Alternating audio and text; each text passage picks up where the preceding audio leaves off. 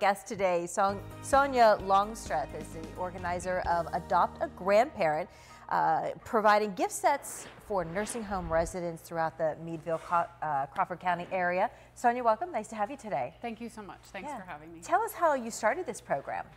Honestly, it started when I took my children when they were young to visit my grandmother in the home. And I didn't realize how excited other people were to see us when we were visiting her and in maybe the community room, and spent some time with everybody there, only to find out that it was because others really weren't getting visitors. Yeah. So they were just as excited to see my children.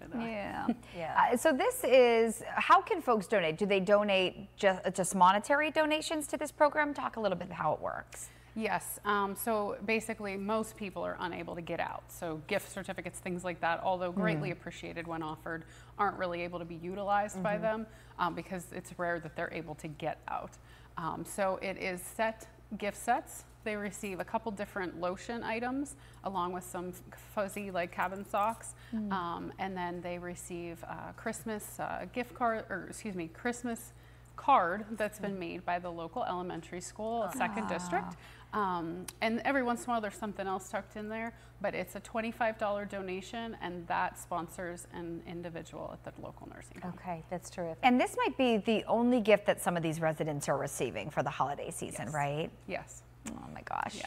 So what numbers are you looking at this year? This is a big task. It is. It grows every year. Yeah. And this year, I think, because I actually am waiting for a response on a number from another home that I had reached out to, and I think we're going to be close to 250. Wow. Yeah. So what's your team like that puts this together? You have people helping you?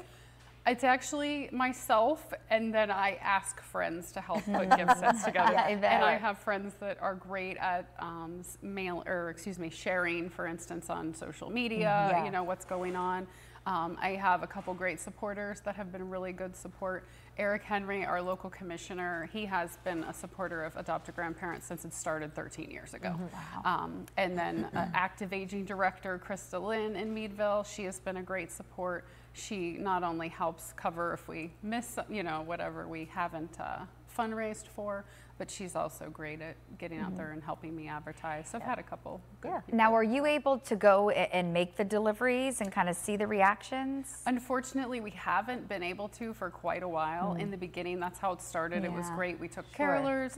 Usually they set it up in a cafeteria with hot cocoa, and you know, we would actually be able to hand them to them. COVID obviously put a stop to a lot of those things. I am really hoping to get Caroline starting back again this year. I got some permission so far. And then actually one home did say that we probably could actually hand deliver them again. So that would be awesome. You know, so many times this time of year, folks are just, you know, oh, I'd like to do something nice. And you're doing the legwork. So this is so easy for folks to make a $25 donation. There are the ways to do it on your screen, and then you do the rest, right? Yes. It couldn't be easier. I wrangle up the help to put all these together. I mean, honestly, when it first started and it wasn't as many needed, my children would help me in the living room put them together. Nice family but project. Now we have to set it up somewhere else. And so unlike our first guest today, you really do not want people to go out and purchase their own things and bring them to you. You really just would rather have the donation because you have a set gift box that you like to put together. It's pre-approved, and we know it works for everybody. Exactly. What a nice program. Well, Sonya, thanks so much for being with us. And again, there's that information on your screen and how you can get a hold of her if you need more information. Adopt a Grandparent. When would you like those donations in by? December 10th, I believe, was the deadline that I made. Great, Sonya. Maybe you should circle back and let us know how it all went at the end of the year. Thanks, Sonya. Good. Nice to have you today. We'll be right back.